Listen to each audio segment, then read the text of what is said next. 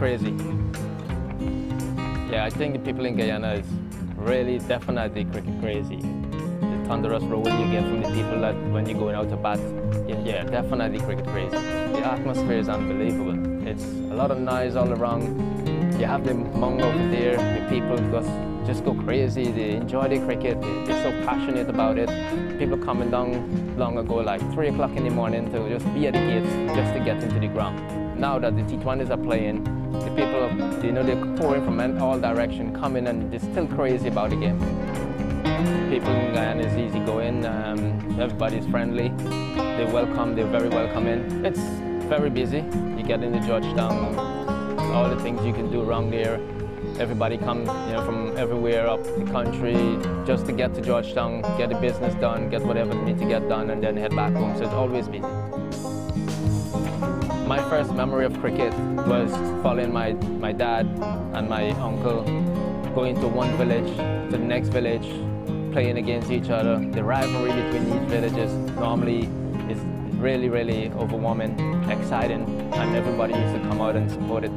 I always go as a little boy in the team, and then one day, the team was short.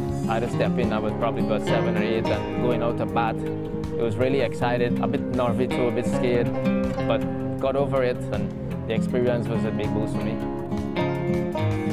Well, we had all the names from the past, like Rohan Kanai, Basil Butcher, Alvin Kalicharan. Also from my club, you hear card hoopers and things. So you hear these guys and you follow them from youth cricket, because Carl was just a few years ahead and he was playing youth cricket, so I was able to just track him down a little bit and watch him a bit also. Women cricket has come a long way. There's so much franchise cricket playing for the women. The level of cricket they're playing is amazing. They're all very competitive. They're all going to go out there and play hard. And because of that, it makes the competition so much more exciting, because at any given day, any team will win. That's the amazing thing about the T20 cricket and this World Cup here. Here in the Caribbean, you have to see them. Here in Guyana, you have to see them and what quality cricket they're going to give you.